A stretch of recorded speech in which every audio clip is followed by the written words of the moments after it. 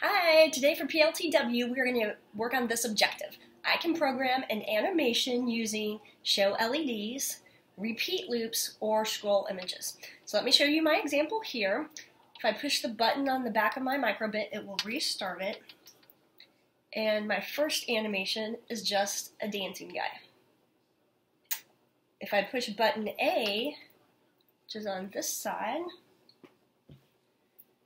I have an animation I made of, it's supposed to be a duck going quack, quack, quack. And if I push button B, it's an animation of a guy running, being chased by something, I don't know, a Pac-Man or something. Okay, so let me show you how to make these animations and then you can get to it. For your animation assignment today, there's a few different things you could do. You could use show LEDs, which you get from the basic drawer, and you can click on them to make different shapes or different pictures, kind of like making a flip book. So if I add this here,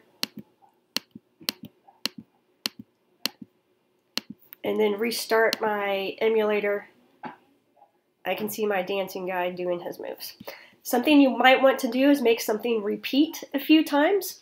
If you go into the green loops drawer, you can find a repeat 4 times, or you can change it however many times you want it to be. And then you can use show LEDs for drawing what you want to animate there. I put it on button A pressed. You can find that in input. So on button A, or I could change the drop down menu, make it on button B, or I could do A plus B at the same time.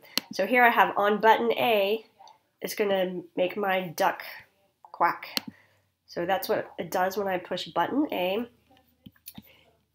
Another option for making an animation is to create a big image that's just going to scroll across the screen. To do that, you go to the left side where it says images, that's the image drawer, and you need 2 buttons. You need scroll image, which I'm going to put down here, and then where it says my image, go back to images and pull out create big image, and then put that where it says my image. And then you just have to,